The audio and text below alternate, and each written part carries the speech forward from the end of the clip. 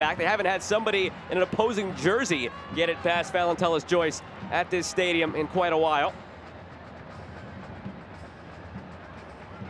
Klingenberg to the back post. That changes right there on cue.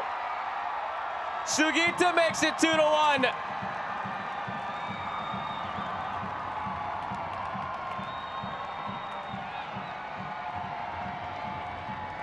The service for me was just so good from Megan Klingenberg on that, and just as you were talking about it in the run of play, just a great ball that just causes so many problems to that back post area. But it starts with Yasmin Ryan going into that wide space. You can see that quick look from Klingenberg. It just dies on that back post area, and Sugita takes that so well. Just miscommunication, the player for player marking not good enough on the back post, and Sugita with a great finish.